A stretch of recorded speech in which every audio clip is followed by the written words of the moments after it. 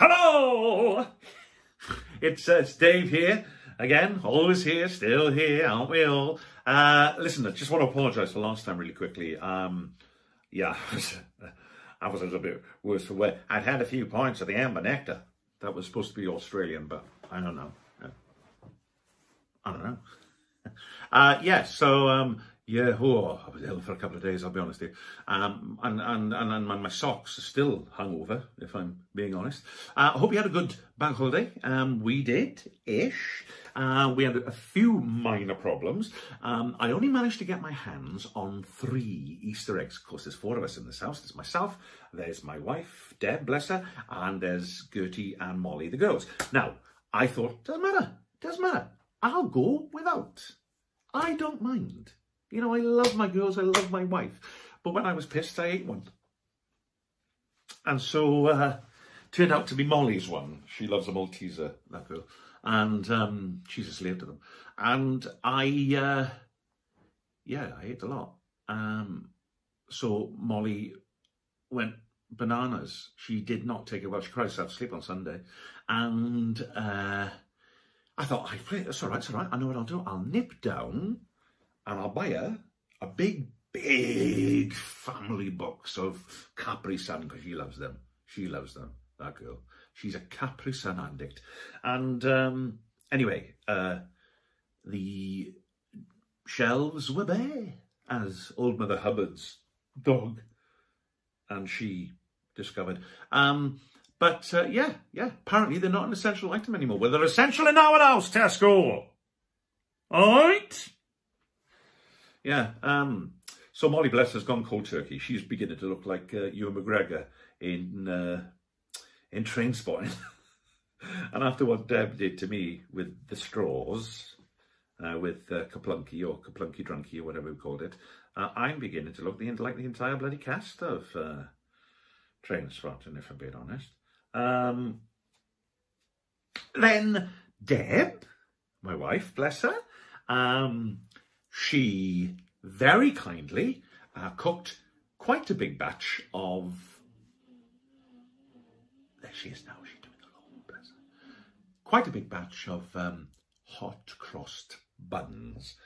They were a bit misshapen. They looked a bit more like very annoyed buns or incredibly pissed off buns. There she is out there now doing the strimming. I feel a bit bad, really. But she loves it. She loves it. Anyway, yeah, after she'd done these buns, I thought to myself, now that is weird, isn't it? They got crosses on. So basically, right, they're like execution buns, are they? Which is really, really weird when you think about it, because, I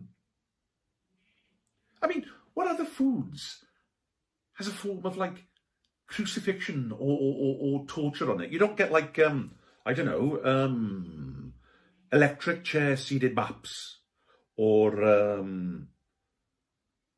firing squad hot dog rolls, or Dr. Crippin's Bakewell tarts. You know, it's crazy, isn't it? The closest thing I could think of was death by chocolate. But, well, you know, that's not really it, is it? Oh, and by the way, speaking of Crippin and psychopaths, Gertie, our eldest daughter, we thought she'd become a lady over the weekend, if you know what I'm saying. It's not, I don't want to go into it, you know, it's personal and everything, but I walked in the girls' rooms and Christ, it was like the opening scene, not the opening scene, the scene in the barn. Not the barn! The school hall! In the school hall, you know, with the blood, all that sort of stuff. And we thought, oh, hello, we thought, that's what we thought. And it was all over the floor, all over the walls, all over the cat, all over Gertie. Anyway, it turns out that Molly, little bugger, she's been taking Capri Suns, right? She's been taking one for herself and pretending she's taking one for her sister. She shoved them underneath her mattress, right? But she's put them underneath her sister's mattress, right? So she got the blame if we ever find them. Well, she got incredibly angry. She didn't have an egg. Bounced up and down. Everywhere, right? Every single space is covered with Capri Sun. but it could have been worse, you know. What else? Oh, I went for my daily walk. It's like Pac-Man out of there, you know, trying not to bump into people. Mind you, it didn't help that I was wearing a yellow t-shirt and my jaw was clicking because after I'd eaten one of Debbie's lovely, lovely hot cross buns, it doesn't feel right anymore. I shouldn't do that, really.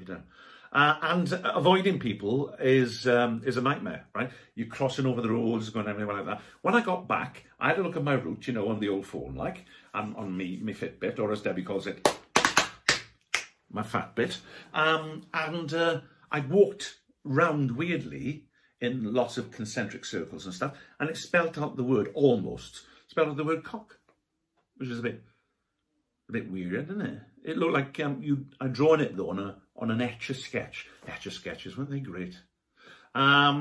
What else? Oh, and the BBC put on my favourite film on Saturday, Raiders of the Lost Ark. I don't know why I said like that. I mean, you know, I could have gone upstairs and got the video or the DVD, but Deb's hid them since I went through a fairly heavy Raiders time, and she just couldn't take it anymore.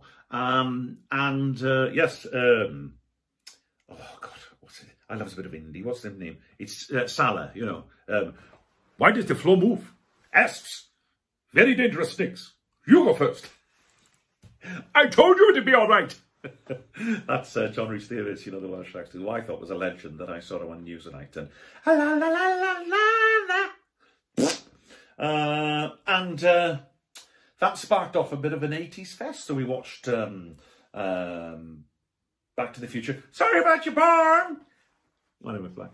And Ferris Bueller's Day Off. Oh, that I absolutely love. They all adore him. They think he's a righteous dude. That was great. Back to Indiana Jones. Yeah.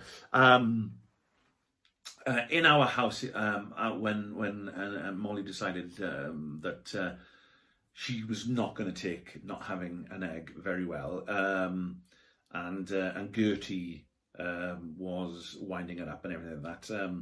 Well, she came into the room and her eyes were like red coals, and I said, "Don't look at her! Don't look at her! It's like the last scene of the Raiders of the Lost Ark." But Deb looked at her because she wants to lose some weight, and you know, and that's the bit where all the skin falls off the thing. She didn't lose any weight. She wants to eat more of her own cooking, and she might have an outside chance then. Anyway, until next time, stay safe, stay indoors, and think of me in the old Temple of Doom. Funny enough, we've got chilled monkey brains for tea. We haven't. Deb's making a spaghetti, but it's not a finest dish. Love you, Deb. Bless you.